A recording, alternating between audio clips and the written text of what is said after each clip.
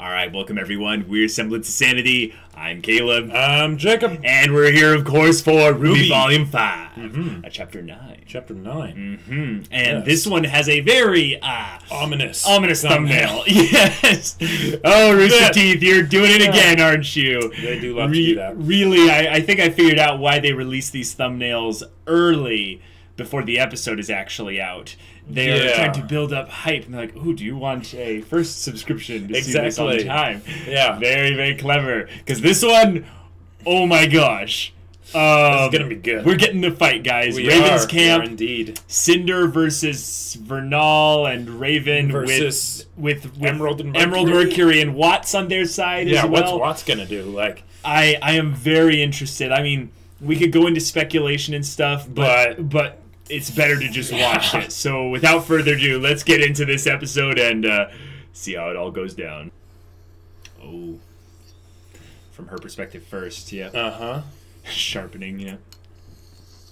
Raven, we have a problem. What is it? Yes. Salem's found us. Oh. Salem. Vernal's awfully collected.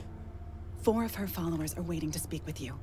Oh, right. They're not a conversation. Wait Yep. till I enter this. Bring me my helmet. Oh, they probably don't know who she is.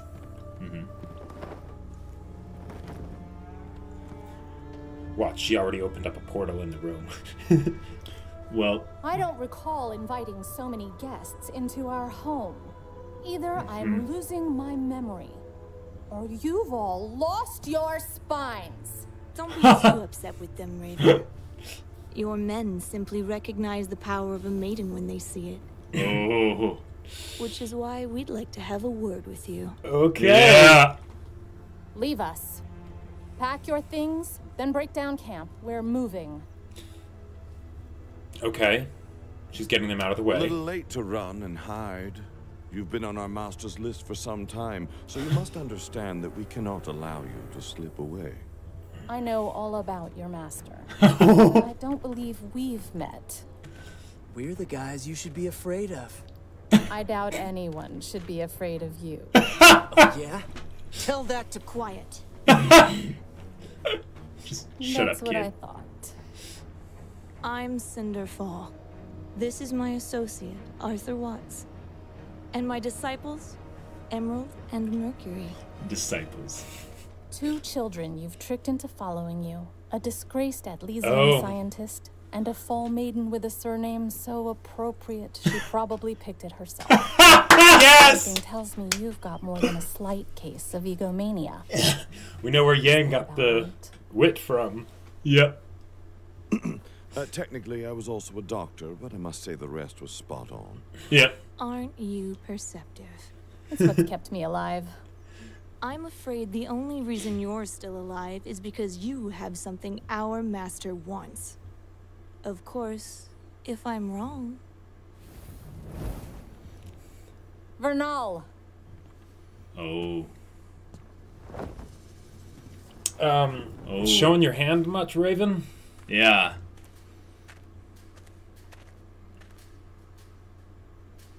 So, this is the long-lost Spring Maiden. Prove it.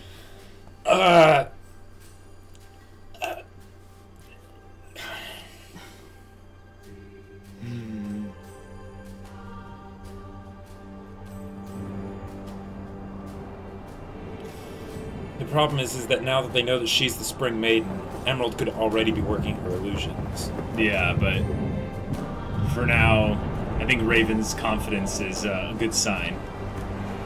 Hopefully. Cinder's not perturbed at all. She's just like, this power. Uh-huh. Oh, and it's a remix of the... Yeah. Or different rendition of the Fall Maiden fight. Yep. Vernal has done well under my guidance. I'd take that into consideration before you try anything. Raven, I won't underestimate you, so please don't insult my intelligence. There is a slim chance you and your maiden could escape here today. But if you know our master as well as you claim to, then you know you could never truly escape her. But we come bearing an olive branch. Oh, The maidens okay. are merely a means to an end. Salem's true desires are the relics locked within the Huntsman Academies.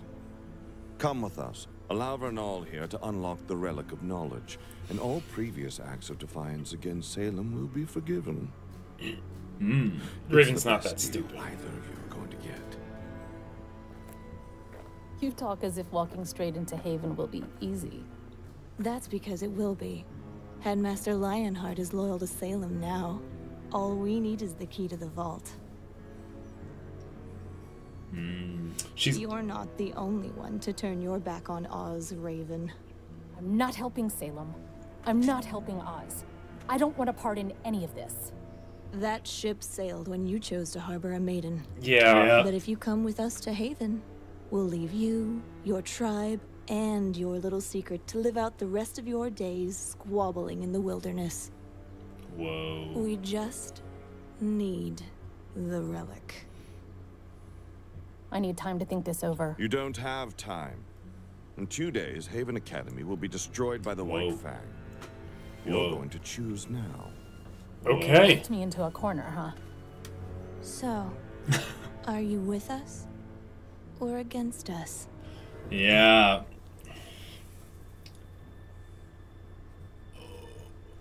Oh no! Agreements like these are built on trust. And forgive me for saying, but I don't trust a single one of you. You're going to need to give me more. You are in a poor position to negotiate. I want my brother dead. Whoa. Crow? That's Okay. it. He knows I have Spring. And if I help you get your relic, he's going to become a problem. I have enough problems to deal with. Crow Jeez. doesn't trust Okay. me, but he does trust Ozpin's other lieutenants. If Leo really is loyal to you, then you can order him to invite Crow right into an ambush. He arrives Yeah. at Haven, we take him down, you get your relic, and we all leave happy. Wow. Okay. Now this is a proposition I can get behind. All right, ladies, let's pause for a moment. We have one objective. Retrieving the Relic of Knowledge. Now, Crow Bronwyn may be on our list of individuals we would very much like dead. He's not going to go down without a fight, and he's not going to fight quietly. Our advantage here is just as you said. We walk straight into Haven, no resistance, no one the wiser. A battle with your brother throws that all out the window. Yeah. He's good, but not that good. All of us against him, it'll be over in a heartbeat. Whoa. But it's not just him. He has the students with him. He has Ruby. He certainly does. If we leave this bloody mess, it will draw the attention of the authorities. The kingdom will be on high alert, and the White Fang's attack will be ruined. Then we wait. We wait until the full moon. Leo invites Crow and his little fighters to Haven the same night Hazel and Adam arrive with the White Fang. Whoa. As soon as the battle is won, the White Fang demolishes Haven, and any evidence we may have left behind is lost along with the school. Then Salem leaves my people alone. For good. You have yourself a deal. Whoa. Holy. Oh, what? You over. Don't think I don't see what you're after. If this falls to pieces over your grudge with a child, I will not be taking the blame. Then what are you worried about? Back home and tinker with your machines. And tell Salem she'll get what she wants. And more. Oh boy. Yeah. The Oh, poster was boy. trying to tell us. The poster was trying to tell us. Oh, menagerie. Here it goes. This is where he dies. But why isn't he using weapons? Like, Speed. no, I know, Speed. but sure. Aura as well is an actual thing. Oh. Oh, jeez, he's alive. Oh, Okay, his his aura aura- broke. Yeah. It's either broken or it's just shimmering a little bit. Ooh. What the? Ooh. Oh, There we nice. go. Here we go.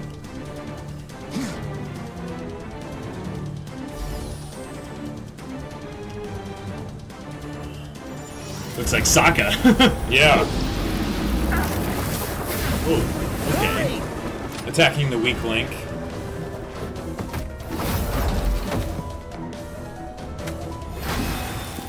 Oh, nice! Yes! Actual use of Why her didn't- semblance. I'm not They sure. could have killed I them right ambushed there. Right away. Once Okay. we take down Corsic and Finnick, No, go now. but You keep assuring me your friend isn't a complete waste of space. Let's see him prove it. We got this, Blake. I wanted to sock these creeps since the day we met. Really? Don't divide the have to forces get if you in don't line. have to. Blake, go! Maybe take a swipe at them as you go. Like, I won't let you down, sir. Shut up. You got it. Okay, alright. Yes, Vernal. I followed them as you asked. Did they spot you? Of course not. They have a ship 2 clicks west of here. Looks like they're staying there for the night. that could be Emerald. Oh, Thank you, Vernal. they're gonna ambush them? Anything else? Do you actually believe they'll let us go once they have the relic? Of course not. They'll never leave us alone. Once our purpose has come and gone, we'll be discarded.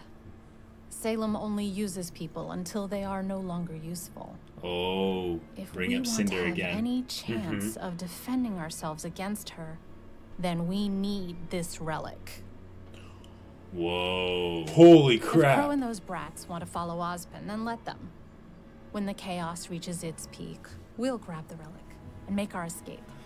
Oh, I And love the fact this. that your Yeah. daughter will be a part of all that. Yeah. Doesn't matter. I warned her. She made her choice. This path won't be easy for us either, but we must do what's right for the tribe. Okay. I know. I'll do whatever it takes. Oh. Good. Alright, I love this. Third Okay, faction stuff yeah, is always yeah, the best. it Yep. is. Mm-hmm. Emerald, yeah. Uh-huh. Yeah. Oh, no, it's just Raven. Okay. No, but... Okay. Okay. Ah, Raven's going to spy on, No, she's gonna give him a message. Hey, Oh. Crow. maybe not. Oz needs to talk to you. Oh, if that is Raven, this could be very bad. Yes. Yes, this could be very bad. But they're going into another room, so they should be fine. Oh. So is she gonna help fight with Kali, or? Yeah, she's gonna help protect her mom. Yeah. Oh. This Okay. confrontation does need to happen.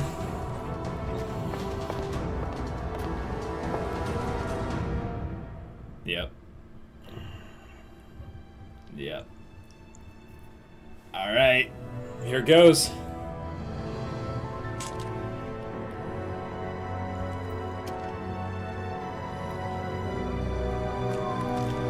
Oh, they're teasing us again, aren't they? Yep, yep, I could tell. I was like, alright. Okay. All right. I want to say, I'm totally saying I called it. Like, the conversation between them was important, Yes. but I totally wasn't right about the fight.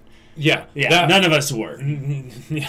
So there was no fight. No. And I think that is a clever sleight of hand by the writers to say, okay, we get it. Doing a fight with these 6 would Would it be be exceptionally awesome? hard Well, to oh, actually sure, pull yeah. off. Right. So what we're going to do is tease an even better fight Yeah. coming in the future, which is the fight we really all wanted to see. Exactly. This one would have been fantastic, but because we know how Raven's motivations conflict with Salem's Yes. and Crow and the crew, They're it makes it very exciting. Yeah, they're really shaping this up to be the next Fall of Beacon. Fall of Beacon, because they're letting us know that they're putting so many chips on the table here. Like, There's not only a lot of chips on the table, there's a lot of conflicting directions things are going to Yes. go, to where not Yes. everyone is going to get what they want. the idea of Raven kind of in a way being a little bit too forthcoming with them, saying like, "We'll all leave happy."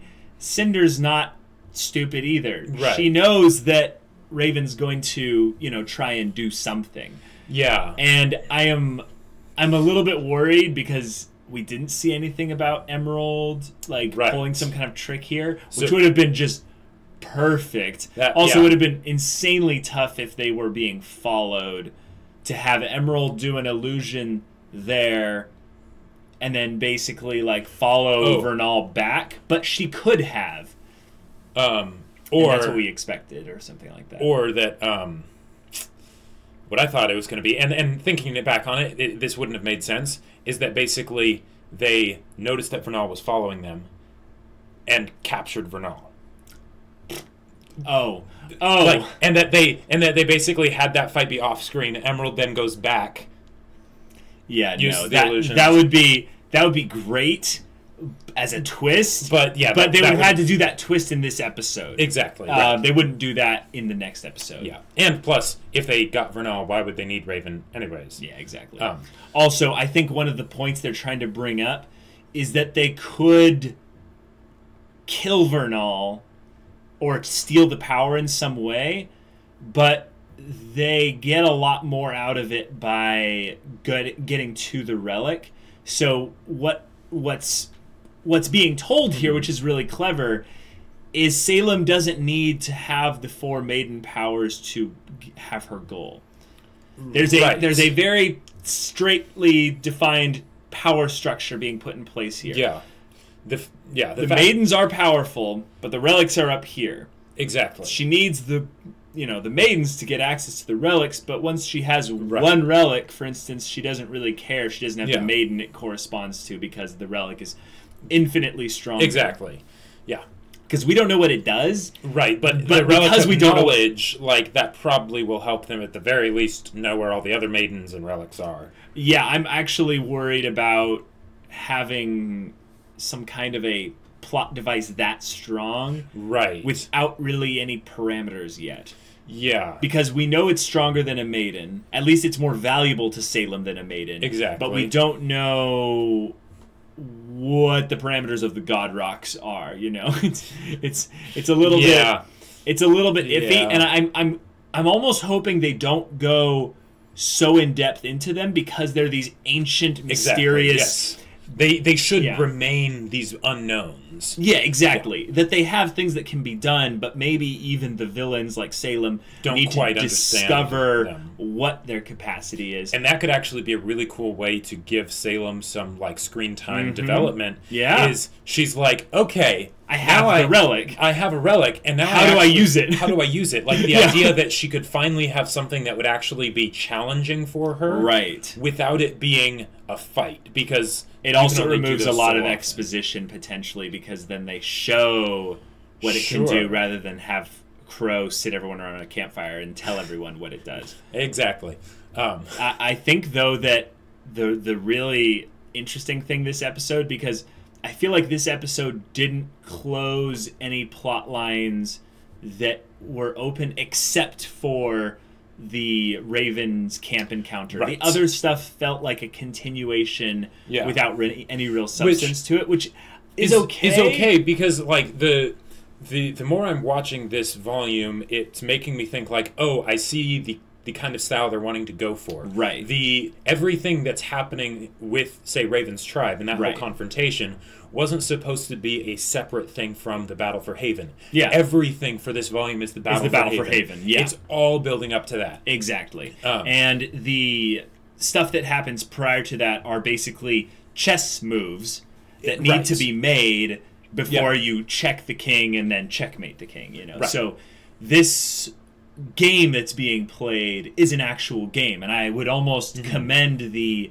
RWBY writers for finally going towards this style, because I feel like in volumes 2 and 3, when they were setting up the chess pieces moving for the battle for Beacon, what it was there was a lot of things happening off screen, and a lot of things that were not clearly defined to being a game that's chess pieces, because it was a surprise, which is great. Yeah, but since the main characters actually know that the attack is going to be happening now, right, they're showing the machinations in real time, as opposed to just being like, you know that Cinder is doing shady stuff, and then all of a sudden, bam, everything goes to pot. Right, because this is more ambitious. You actually have to portray all the pieces moving in a specific way, and then have like the one big piece looming in the background, the Queen, Salem, who's probably doing stuff, but it's kind of nice that we don't get to see what she's doing while we get to see what everyone else is doing, so that when the attack for Haven does happen, if suddenly some kind of subterranean grim thing like shakes the foundations of Haven itself after the White Fang have left or something, then it's like, oh okay, now that's a crazy good twist. But we have all these other moving parts to where we can see how future conflicts will stem from these movements. Yeah. And in a lot of ways, having everything depend on this final battle is a lot ballsier, because it's putting all your eggs in one basket. However, one of the things that they're doing amazingly is by having there being multiple factions involved in this battle, and a lot of them trying to do their own thing, each other. That means that the number of possibilities for how this could go just skyrockets. Yeah, just goes through the roof. You have the White Fang, you have Team RWBY and Junior, you know. You have Crow and Oscar. You have Lionheart and the Haven people themselves. You have Salem's crew, essentially. Right. And then you have the Raven and her tribe. Raven and her tribe, with Vernal. With Vernal. And even then, you have little things like, the conflict that they've kind of established between Hazel and Adam, or the conflict, the rivalry between Watts and Cinder. Yeah. So there's just so many things that could happen. There's so many things that could happen, and I feel like what that does is it sets up the expectations to be something where we will be surprised. And I feel like one of the things that RWBY isn't necessarily the best at in some areas is the predictability of its plot. There were the parts at the end of Volume 3 that were unpredictable. Yeah. But in general, the flow and the structure of the plot makes it kind of has a very predictable motion. And I think that's good, because what's not predictable is the next weapon we're going to see, the next semblance we're going to see, the next crazy plan that Salem or Ozpin are going to hatch on each other, the developments of the lore and the backstories of key characters. Those things are unexpected. But the plot follows a nice, consistent progression. Good versus evil, epic battle for the fate of the world. Right, but I think that's a good thing to develop, is continue the simple, high execution, simple concept ratio. Yeah. And by doing that this way, I think you avoid any kind of Volume 4 issues.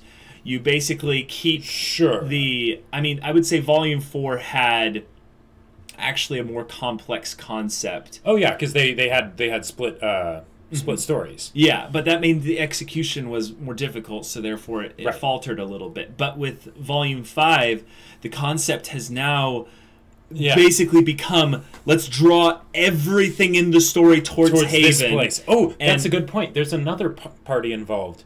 Blake and Son, and any of the Faunus that they might be able to bring from Menagerie to help. Yeah. So this is crazy. This is almost like the feeling of certain times in Game of Thrones where you have basically everyone moving towards King's Landing, for instance, and for some grand final battle or something like that. There's a couple other stories I can think of as well where you have a place of importance that is kind of made important by some kind of plot device, sure, and that's a little bit contrived, but that's fine. This is fantasy. We need plot devices. Exactly. They have their place. And having all these characters' motivations actually being the thing that creates the conflicts, instead of actually revolving it specifically around the plot device, they kind of brought it up in this episode by having Raven be the one that's like, no, to ensure our survival, we need the plot device. Kind of shows that she's going to fail. Because, No. Think about this for a second. The reason why she's going to fail is because of who Salem is. she could get the relic. Okay. Right. But then what is she going to do? It's kind of the short-sightedness of Raven in that she definitely knows what to do in the given moment. She's going to kick off the hornet's nest because she believes she can get something that will help her avoid the hornets, basically. Right. Yeah, exactly. so it's her, she's playing with fire, and I think this is in line with Raven's personality. Yeah. Well, yeah, and I mean, considering, and here's the thing, because she has her portals. Yes. She can do this because she actually as long as she has a portal to someone that's exactly, unless she's bringing this whole problem back to Tai Yang. Shoot. Yeah. Imagine if she was telling the gets truth. Nuked, Yeah. Imagine if she's telling the truth, okay? Raven succeeds. She gets the relic and portals to Tai Yang, and she's like, I'm sorry. And he's like, what did you do? And then suddenly jumping through the portal is Cinder and, like, I don't know, someone else. And then it's a maiden against Cinder and all her fury, and maybe Salem as well or something. I think that would be the ultimate twist, is that Salem herself shows up once the Haven is destroyed for the relic. Kind of give it to me. And sure, because here's the thing. I get the feeling Salem trusts Watts way more than Cinder. I want you to talk about why you think that, but I'm not sure about that. Or I think Salem would trust Watts with the relic way more than she would trust Cinder with the relic. Because I don't think she would want Cinder to be a maiden and have the relic of knowledge. I think she could see that as being like, okay, now you're starting to get too powerful. Okay. I have a problem with the idea that someone having the relic means they can instantly wield it. So I don't think that they have to attune to the legendary magic item. Right. I don't think Raven is thinking about this as carefully as she could be, because she doesn't know if immediately having the relic means knowledge. Means that they're going to have any immediate boon from it. It could be a thing where you go, great. Now what? Right. Like it's an infinity stone that you can't actually control because you're not a celestial. You cannot wield it. None of us can. You know? Yeah. Right. And it's the idea of the One Ring. Boromir is not going to be able to call upon the power of it. Yeah. It's going to maybe make him feel powerful, but no, it's going to be his undoing. And I feel like they taunted us with the idea of Crow death flags. And then Emerald's like, but they have the main characters. And I'm like, yes, Emerald gets it. They have plot covering themselves. And she's like, I see a problem here. I'm really good, but yeah. But for them, they think, the girl with the silver eyes, yes. And it makes sense that Emerald would comment on that specifically, because she's like, okay, if it was just Crow, then yeah, we'd kick his ass, right? Right. But she's like, I've seen them fight. Like, well, not only Ruby alone is kind of scary. well, not just that she's seen them fight, but that her own usefulness sort of crashes into the ground. Crumbles into nothing. Right. She's like, I can get Crow, but it's no problem. But if there's like 6 other people there, that's... I can't do that. Like, yeah, my effectiveness is like I can lock out Crow for the fight. Oh, actually, think about it. What? That's a really good idea. Like as far as a writing setup, imagine this: you have the ambush, right? Crow maybe is a little bit wary, and he doesn't bring Oscar with them. Okay, but he goes with, some of the other students and stuff. Yeah. And maybe someone else Lionheart doesn't know about Lionheart doesn't know about Ozpin. Yeah. So he's the secret weapon. But they go, Emerald perma-CC's Crow. Okay. But then it becomes a game of protect Crow. Well, at the same time... That's actually a very cool fight dynamic. And that's what they did. That's kind of what they did in the Knucklevi fight, too. Yep. Doing it like this would be way crazier. Yeah. One of the other things that would make it really interesting is that... And they might not do this just because there's too many pieces and they're not focusing on Crow's semblance anymore. But Crow's semblance of bad luck, if you're having something where there's like 12 people there... A lot of things go very wrong. Oh no! I really feel like we we need to think about characters that are starting to get trickles of development. And see who has the death flags. And I think Raven has the biggest one so far. Yeah. But they're basically exchanging Crow for Raven from Volume 4. So, so the real question is, are they juking us on like both of them and basically saying, no, it has nothing to do with Crow or Raven. The Stark,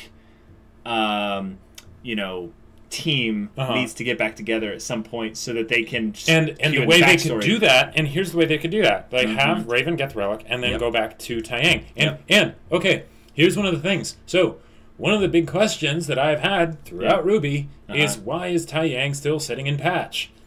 Why is he letting his kids go off and do the dangerous stuff and not doing anything himself when he's probably better than they are? I think that's a little bit of inferred stuff. You don't know that he's doing nothing. Okay, sure. Since Yang left, you have no idea what he's doing. That's true. And I feel like we need to remember, just as much as you were upset that we haven't seen Neo or Port that much, they are not relevant to this plot. Oh no, I know. So they're not going to be even a focus. But if they're wanting to develop Team Stark, they developed. They already have. They're developing Raven. Right, they're developing Raven. Taiyang is essentially the last one if they want to have Summer. Yes. Yeah. But she's dead. Yes, so they develop her by talking about her. And one of the ways that they could do that is if Raven went to Taiyang. Oh no, I think that's a way that they could do it. But it's going to be Ozpin talking to RWBY. I mean, come on. Okay, we need to learn about Silver Eyes. Yeah. We need to know why Summer was Ozpin's kind of champion. We need to know other than the fact that she was Silver Eyes. And yes, but the point is that Ozker provides this really great opportunity for Ozpin to tell us some really good bits of info and potentially kind of show us a little bit as well. Here's the thing that I'm wondering. Ozpin doesn't like to tell his secrets. Now he's been a lot more forthcoming with the main characters, recently, right? Right. But what I'm wondering is what is going to be the impetus or whatever that basically makes Ozpin realize, okay, I need to finally tell RWBY about her mom and the Silver Eyes and all that stuff. Crow dying could do it. I feel like the main thing that it's going to be is an actual use for her Silver Eyes. And I feel like if this volume is about getting stronger, before the end of the volume, RWBY will Silver use Eyes them again. Well, yeah, either that or she'll be told something about it. Sure. Yeah, it won't necessarily be something great, but she's either going to use it again, or they're going to at least bring it back up. They're going to at least bring it back up. Yeah, okay. And I feel like they don't need to do much more than that, but I feel like because they've held back on finally coming full circle and explaining the whole Team Stark dynamic, they've kind of got a little bit of plot armor around Crow. But I would love for them to buck convention and just kill off, Crow and Raven. Like imagine the sister and the brother go out just together in a very tragic of turn of events. That would be awesome. Also, I wonder if the reason behind kind of Crow's bad luck thing will get a little bit of context maybe once Raven gets there, because we know that ravens seem to be the kind of the canceling effect for it, just kind of by being near him. Yeah, that was where we speculated a long time ago. That was mostly speculation. It was mostly speculation. What Raven's semblance was. Yeah. Yeah, I mean, we knew she could do the portal, so we were pretty sure that was her semblance. It wasn't her sword creating portals. Right. But I'm going to tear through space-time. Yeah. It almost seemed like for me at least, it almost seemed too crazy to be just a semblance. Like that was just okay. I don't know what that is, but that's something. Well, right, but we knew it had to be her power and not like she was using gravity or gravity dust. In combination with she just had a ton of it in her sword at that point and just used it all To agree. Can you imagine, guys, if gravity dust was the original explanation? That would no. Miles and Carrie. I mean, I'm not trying to deface Monty at all, but I think Monty wanted way more application of dust in general. He probably did. And they maybe looked at Raven. They're like, "Wait, she uses gravity dust to make portals?" They're like, "Yeah, we're not doing that." Right, because otherwise it'd be like. That would be happening a whole lot more, and Yang probably would have recognized that as being what it was. Yeah, I don't think that was the case. But anyways, for this volume, yeah, we have Adam going to Haven. They gave us a time limit. I think it's going to be in 2 days. I think Haven. Oh yeah, see, I think Adam is the rendezvous point from which they will strike. Right, but Adam isn't moving as far as we know right now. Sure. He's probably waiting for the combined forces from Menagerie to come join him. Because what I was kind of hoping is that Adam, like, okay, things would be going kind of well with the whole battle that was going there, and it's like, no, we're actually going to save everybody. And then Adam basically comes in like a Darth Vader wannabe and just starts killing everybody. Kylo Adam. Exactly. Yeah. But on that thing, you were talking about the deadline. Yeah. We now have a 2-day mark from where they planned past tense to attack Haven. Right. And they said that they were going to do everything at the same time. At least that's the current plan. Yes. But the point is that there might be some communication sent to Adam about how they're going to do the whole ambush. Okay.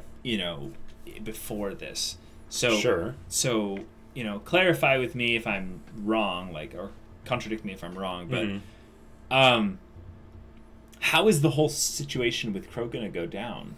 They seem to have... I think the idea is that they're going to have Lionheart lure them away. Right. Lure them into an ambush right before the battle. So even if they're able to, send messengers out, they might either get killed or it just won't be enough because they won't be able to contact anybody in time to bring reinforcements. Gotcha. Okay, that makes sense. Because currently the school hasn't started up yet, so it's largely empty. Right. Now the question is what is Lionheart going to do? Because I don't doubt that they will be able to coerce him into doing what they want, but whenever you set up a character like that, especially considering that one, it's one that Ozpin trusted so much, and two, the fact that they are already suspicious of Lionheart because he has neglected some of Ozpin's direct orders. And Ozker said, hey, Crow, Ozpin needs to talk to you. Right. And we don't know what they're talking about. Yeah. So they're not going to blindly walk into the trap. And and we might also be getting an arc for Lionheart where he basically ends up going against Salem and all them and probably at that point dying. Yes, that's a good point. Of all the people actually that have the biggest death flags right now, Lionheart's is really high, especially because of Raven's little line here about once Salem and their usefulness. Yeah, they're discarded. And once Haven's captured, why do they need Lionheart? Well, why do they need Haven? Well, exactly. Haven would just then be another sacrifice on the altar of Remnant, basically, for terrifying the populace. And shaking up the world structure and peace and all that. Yep. And potentially finding a way to segregate the final two remaining nations from ever having any kind of alliance with each other. That's true. Because I'm thinking about this strategically, and Atlas and Vacuo seem to be the most opposite of nations of the four of them. Right. And having the two of them be the only surviving, basically, places left with, with their relics and their... We're going to get Dictator Ironwood, and it is going to be amazing. It's going to be terrifying. It's going to be awesome. Yeah. Oh, man. But those are plot lines coming in Volume 6, obviously. Yes. But this episode in particular, I feel like it lends itself to a more theory-based kind of discussion because the actual content at Menagerie was pretty lackluster. It's more build-up. Yeah. I wanted to make a point of showing that Gira is an accomplished fighter, but it seems to be that the way Aura works now, one solid hit is either enough to dissipate Aura or at the very least to damage it a lot. Because they're showing a lot of stuff happen off screen, but from what we know thus far with aura, whenever the aura just flicks a color, it's gone. No. Just a color just comes up. That's when you just activated the aura because it got hit something. But when it cracks and it kind of goes, that's when the aura is broken. Right. Which means that they're now vulnerable to regular attacks and stuff. And I get that the episodes of RWBY are very short considering the amount of stuff that they actually have to cover. Exactly. So it makes sense that they would like sort of go very quickly to this person's aura is broken, so you need to be worried about them. Right. But it is one of those things where it's like, okay, I wouldn't expect... Aura received a huge nerf recently. Aura received a huge nerf recently, and especially in the case of the Faunus, maybe it's something that only the members of the White Fang actually, like, have a habit of carrying weapons. Sure. But I was really shocked that Gira didn't have some awesome weapon, and Kali too, because even if they're not like militant in how they lead their lives, or even like they're not even really huntsmen and huntresses. Right, they're not even really huntsmen and huntresses. They're still very much leaders. So right. If their guards had weapons, it would make sense that they would have weapons. But they have guards. That's the thing to bring up. That's true. They have actual guards, and you don't see Ozpin having a guard ever. That's my point. Is that when you think of like a god? No. I get you. But the idea of having leaders specifically, yes, having people that are guards means that they are relying on them for security in some ways. Yeah. It's not like the dumb video game setup where the guards are basically peons compared to the strength of the video game boss. Well, okay. No, in this episode, it kind of established that these guards, even while they could fight against the other White Fang members, as soon as basically people with unique character designs came in, they were done for. The guy who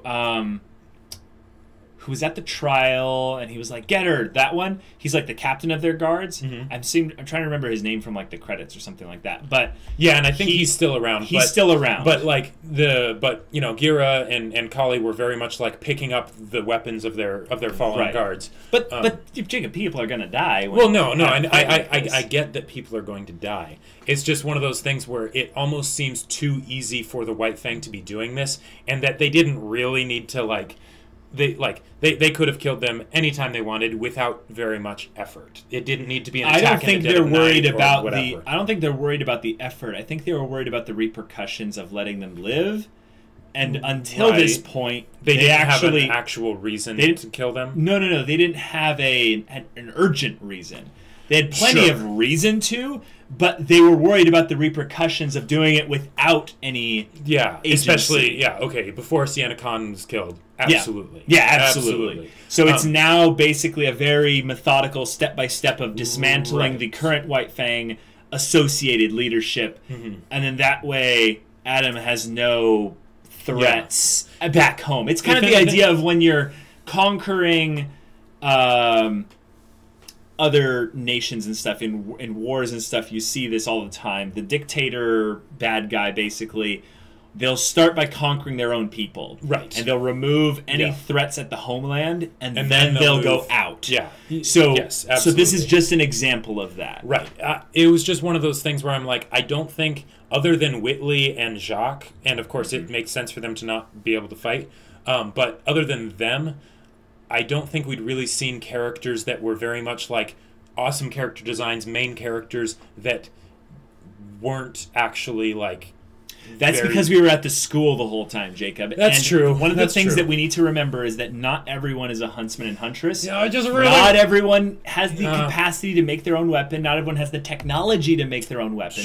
When you think about all the weapons that Team RWBY has, what they basically did by opening the world up was show how special and unique those kinds of weapons and characters are. Yes, but because we haven't seen very up close the people that don't have those things, it's easy to take those things for granted and be like, why doesn't everyone have some weapon that's also a gun? So like seeing like Kali not actually have a weapon of her own, that was very shocking to me. Like, and I wanted to see her go all 8 blades, goddess of death and war, or I feel like we're a little bit underestimating Gira in that he is kind of a weapon. Yes, but his aura broke with one hit. So, well, like, okay, but here's the thing. I think because he's no longer a member of the White Fang, you could almost say that he might have put away that side of himself to where probably he, he's focused on being just a good chief to the people of Menagerie, and he doesn't need a weapon. And he was also before Sienna Khan, I believe, so that would have meant that when he was around, they probably didn't carry weapons as a regular thing. No, they probably carried some, but not like okay, let's be ready to go to war. Yeah, exactly. It's one of the ideas of where when you think about kind of the massive cultural changes that have happened throughout history as a form of protesting. There were many, many peaceful protests that ended up doing very incredible things, and a lot of times there were protests that were people would try to delegitimize because they would carry weapons or any kind of thing that could be considered some kind of aggressive weapon and such. And maybe that's a little bit of Gira's character in that, everyone has the choice of whether or not to be a violent person, but you don't need to, especially as a faunus and having the advantages of having claws and things like that. Right. He doesn't need to carry something like that with him to further emphasize the strength of his resolve to get their goals done. It seemed like one of those opportunities to have two more cool awesome weapons introduced. So it just felt like there was a little part in my heart that felt like something was missing. Yeah. But on the other hand, though, what they are giving the opportunity for Sun to do here is Sun is now going to prove himself. That's right. I think this is the final thing he'll need to do, and Gira will be totally cool with him. Yeah, because assuming Gira lives. Yes, I know, Jacob. Yeah.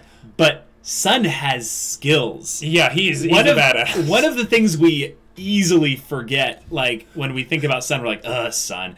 But Sun is a really good fighter. Yeah. Like we forget that gunchuck introduction. Like whenever you want to show someone Ruby and you want to show them like 15 seconds and have them instantly be on board, just show them gunchucks. Yeah. Gunchucks. It's all you need to do. Yep. So Sun having an opportunity to prove himself will be good for, I would say, not only him, it's good for Gira because that means Gira's relatively safe. Yeah, the problem I have is that Kali's going to get captured and they'll do the whole come to our side or she gets it kind of thing, and it'll be like I hope that doesn't happen. And now that one Sun is fighting alongside Gira, and they specifically told Blake to leave when I don't believe they had any good reason of doing so. No, Kali. Well, yes. Come on, Jacob. Yeah. What it really was yes, Kali is a good enough reason, but it was their way to have this awesome one-on-one confrontation with Ilya, which Blake will win. Yes, Blake will win. Blake will win. She won't kill Ilya, but but unless it becomes something other than a one-on-one, Blake will win. Right, but because they made it so possible for, they literally set everything up in this episode for Gira to die. Yeah. I hope he doesn't, because they basically prepped us so much for it, it would make it feel less emotional in my mind, especially if Blake's not there. Yeah, but that's why I'm actually more worried for Kali now. Right, which is another thing that is unfortunate. I wanted to see Unlimited Blade Works. Yeah, I know. But Sun being there, I think, covers Gira for at least one more episode. Yeah.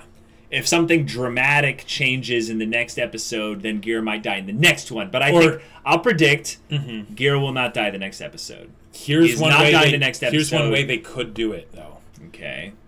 They have Sun basically have Corsic and Fennec target Sun, basically. And Gira ends up dying to save Sun. And God. And I hope look that at their puny weapons. No. Sun is going to send them, I hope so. No, I certainly hope so. He is going to crush them. Yeah. It is going to be hilarious how bad we find out that they are with those little dinky, trident things, Right.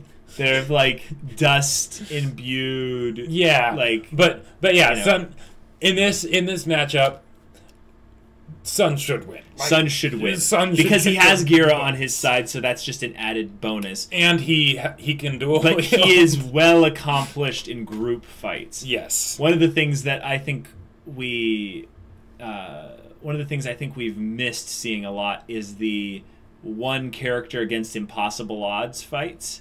Oh, yeah. And we haven't been doing those for a long time. We've been doing a lot of group fights, which are admittedly harder to do. Mm-hmm. But we've also been doing a lot of one-on-ones, and it's kind of obvious that we've been kind of switching to that. Right. Well, and even before, usually when they would do, like, impossible odds, it was usually just, like, one person character beating down on a bunch of people. Beating down on a bunch Kira of people. against Team Cardinal. Right, or all the times that, like, Weiss, like, in Season 2, when they were on the train, or Weiss and Blake, when they were literally just blitzing. Right, there was no tension as to that they it's would just win. like, let's show these people being awesome, because they are awesome. Which I'm glad that we have tension now in fights.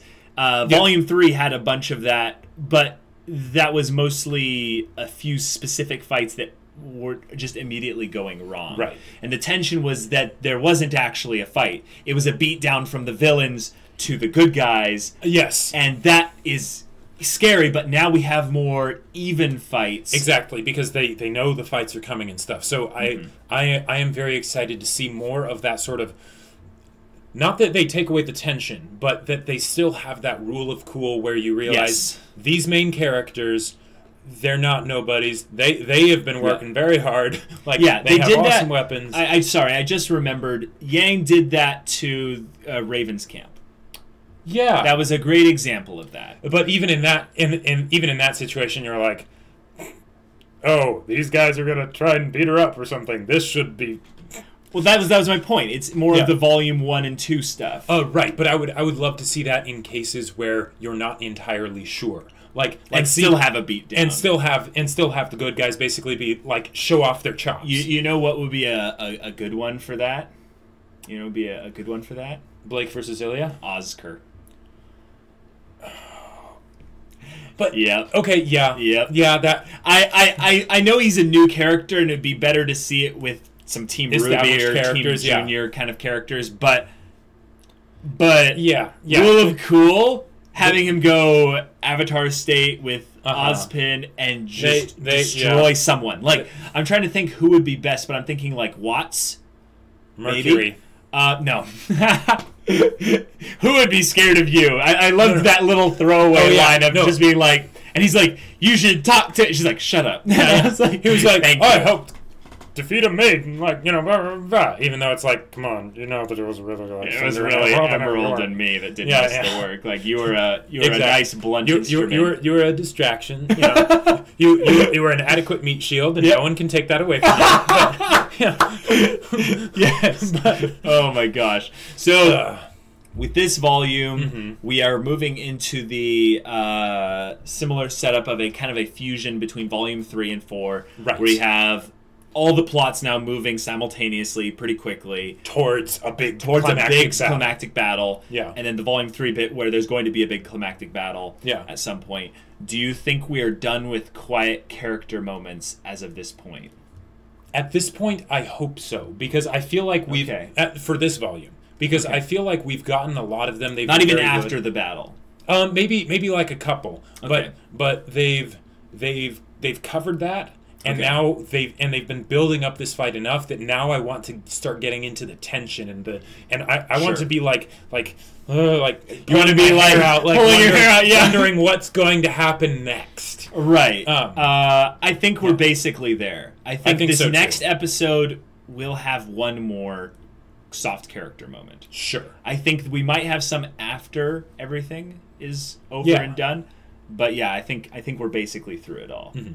All right. So this is a long, fun, theory-based discussion. Not a lot discussion of the actual episode. I feel like this was more of a setup episode. I think that it was a capitulation episode for the Raven bit, and we now have a very serious track we're running on towards the finale, and that makes it not exactly a setup episode, right. But it's it very much built up the fight that's going to happen, even though that's Right. not all that the episode was about. Right, because we now have a huge change in Right. action, Yeah. alignments, and motivations and stuff Yeah, like because that. here's the thing: you don't need to have a fight to have conflict. Yes! Like Yes! like Ruby that is whole- getting that finally! Yeah. It's so good! because like that whole Volume 4 discussion- had that with Weiss, actually, it quite did. a bit. It yeah. did, and that was probably like one of my favorite aspects of it, other than of course Renora, because that becoming canon was just about the best thing ever. Sure.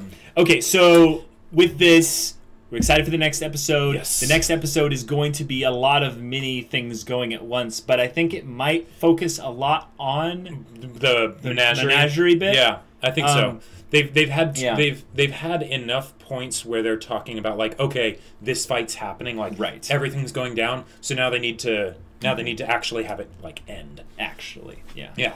All right, so that'll be fun. So if Yeah. you guys want to see us in that video, yeah, just stick around for the next one. Yep. Basically. All right, guys, we'll see you all later. But until then, we're Semblance of Sanity. I'm Caleb. I'm Jacob. And we'll see you all next time.